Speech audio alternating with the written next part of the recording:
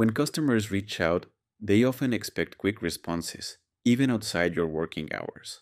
To manage expectations and improve your SLAs, service level agreements, you can set up an automated reply for tickets submitted after hours.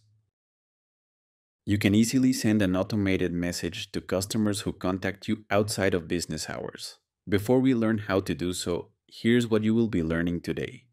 Set up an essential business rule to let the system know when your working hours are active. And create a trigger that sends an automated response when a ticket is received outside those hours. Now I'll walk you through the process. It takes about 3 minutes. Feel free to pause the video to follow along. The first step is to set your business hours and holidays. Click on the product tray located on the top right corner and navigate to the Admin Center. Click on Objects and Rules and scroll down to Schedules located under Business Rules. In the Schedules workspace, click Add Schedule. Select your preferred time zone.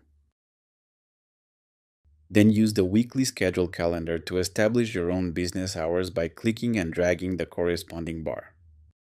You can delete a day by clicking on the X icon. Now specify which holidays you observe by clicking on the holidays text and then Add Holiday. Now, let's create an auto response that will be sent when customers reach out outside of the business hours. It will mention your business hours and set expectations about when the customer will get a response. To do this, we'll create a trigger. Head back to the Business Rules section and click on Triggers. Click on Create Trigger. First, name the trigger. In this case, I named it Automatically Reply to Customers Outside of Business Hours. Let's define the conditions that will activate the trigger when met. The ticket status must be new. We want to include new customers or customers who are reaching out for the first time regarding a new request. We must indicate that we only want this to fire when a ticket is created outside of business hours. Note, this specific condition is only available if you have set up your business hours like we did in the first step.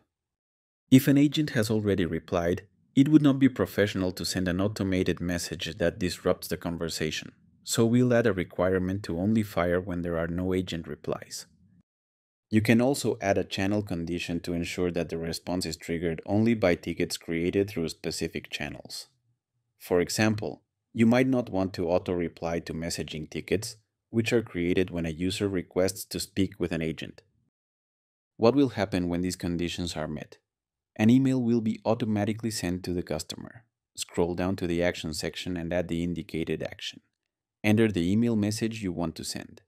Pro tip: add a link to your help center so your customers can get access to frequently asked questions which may resolve their question. Let's take a look at what the process looks like. First, a customer reaches out to you outside business hours. If you have defined your business hours, an automatic email is sent informing them what your working schedule is and that they should expect a reply soon.